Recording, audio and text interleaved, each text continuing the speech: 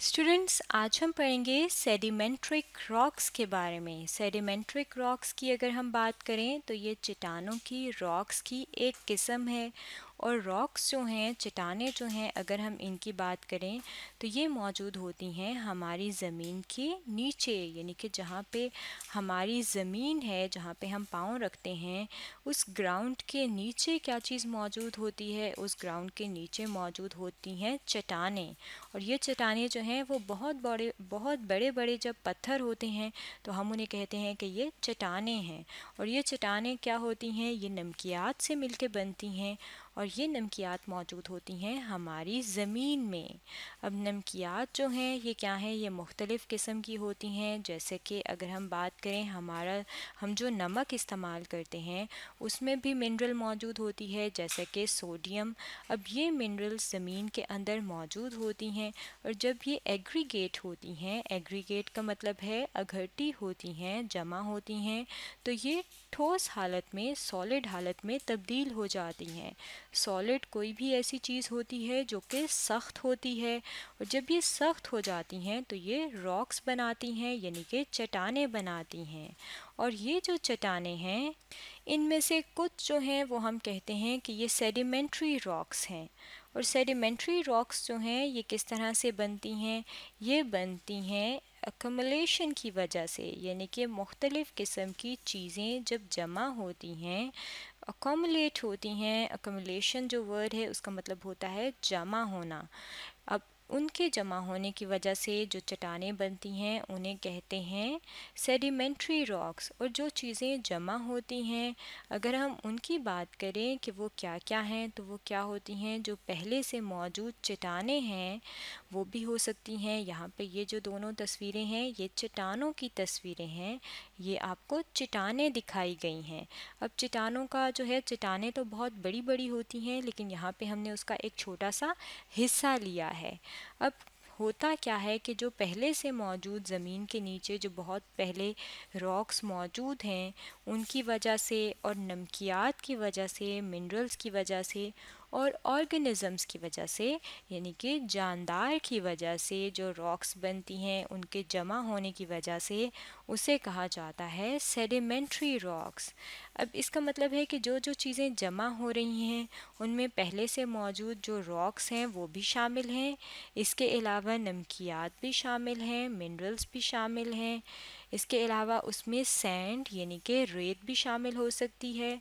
और रेत के अलावा और कौन कौन सी चीज़ें शामिल होती हैं? उसके अंदर शामिल होती है मट्टी यानी कि मड। और ऑर्गेनिज़म्स किस तरह से शामिल होते हैं? जैसे कि जब इंसान जो है, जब वो उनकी डेथ हो जाती है तो आहिस्ता आहिस्ता क्या होता है कि वो दोबारा से जो हैं वो ज़मीन के अंदर चले जाते हैं। और जब ज़मीन के अंदर जाते हैं तो काफ़ी अरसे बाद, हज़ारों साल बाद वो क्या होते हैं? वो इन चट्टानों का हिस्सा बन जाते हैं।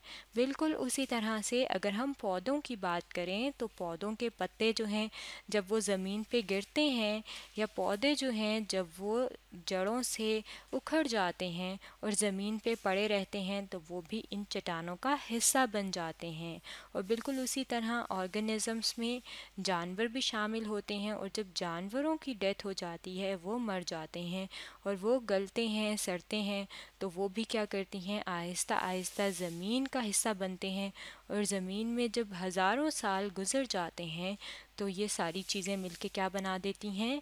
ये बनाती हैं सेडिमेंट्री रॉक्स, यानी कि ये सारी चीज़ें इकट्ठी होती हैं और सॉलिड फॉर्म में जब हो जाती हैं तो ये बनाती हैं सेडिमेंट्री रॉक्स। अब ये जो सेडिमेंट्री रॉक्स हैं, जो कि आपको यहाँ पे तस्वीर में भी नज़र आ रही हैं, इनकी मुख्तलिफ़ किस्म की एग्ज़ाम्पल्स हैं, यानी कि मुख्तलिफ़ किस्म की मिसालें हैं। सबसे पहली जो किस्म है वो है लाइमस्टोन। ये वाली जो आपको सेडिमेंट्री रॉक्स नज़र आ रही हैं इनको कहते हैं लाइमस्टोन। लाइमस्टोन क्या है? ये सेडिमेंट्रिक रॉक्स हैं, यानी कि इसका नाम जो है वो अलग है, लेकिन है क्या है? ये एक सेडिमेंट्रिक रॉक्स, क्योंकि ये मुख्तलिफ़ किस्म की चीज़ों के जमा होने से बनी है। इसी तरह से अगर हम बाकी जो दूसरी मिसालें हैं सेडिमेंट्री रॉक्स की, अगर हम उनका नाम लें तो वो है, सेकंड जो एग्जांपल है वो है सैंडस्टोन। इस तरह से जो आपको बड़े बड़े पत्थर नज़र आते हैं इस रंग के, इन्हें कहते हैं सैंडस्टोन्स। और सैंडस्टोन्स क्या हैं, ये भी सेडिमेंट्री रॉक्स हैं। और थर्ड जो किस्म है, जो तीसरी किस्म है, उसे कहा जाता है कॉन्ग्लोमेरेट। कॉन्ग्लोमेरेट की अगर हम बात करें तो इसकी जो तस्वीर हैं वो इनसे थोड़ी सी मुख्तलिफ होती हैं। ये जो हैं आपको जो यहाँ पे नज़र आ रही हैं, ये क्या हैं, ये कॉन्ग्लोमेरेट हैं। यहाँ पे आप देखें इन दोनों में फ़र्क है। यहाँ पे आप देख सकते हैं कि इनकी जो अपीयरेंस है, जो जिस तरह से ये हमें बैरूनी तौर पे नज़र आते हैं, अपीयरेंस कहते हैं कि कोई भी चीज़ हमें किस तरह से नज़र आती है, तो ये क्या है, ये थोड़ी सी मुख्तलिफ है। कॉन्ग्लोमेरेट जो हैं वो मुख्तलिफ होते हैं और जो सैंडस्टोन्स हैं ये मुख्तलिफ हैं, और लाइमस्टोन जो हैं वो भी इनसे मुख्तलिफ हैं। लेकिन ये जो तीनों चीज़ें हैं, सैंडस्टोन, कॉन्ग्लोमेरेट और लाइमस्टोन, ये क्या हैं, ये सेडिमेंट्री रॉक्स हैं। यानी कि ये सेडिमेंट्री रॉक्स हैं और किस तरह से बनी हैं, मुख्तलिफ़ किस्म की मिनरल्स या फिर रेत, मिट्टी या जानदार के अकोमुलेशन की वजह से, यानी कि उनके हज़ारों साल तक जब वो जमा रहती हैं तो वो सेडिमेंट्री रॉक्स बनाती हैं। तो स्टूडेंट्स, आज हमने स्टडी किया है सेडिमेंट्री रॉक्स के बारे में।